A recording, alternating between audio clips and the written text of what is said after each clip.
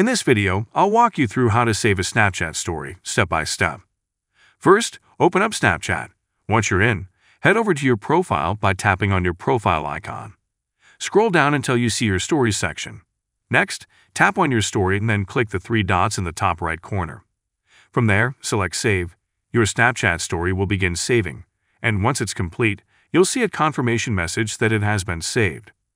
And that's it. That's how you can easily save a Snapchat story. If this video helped you out, be sure to give it a like, and I'll see you in the next one.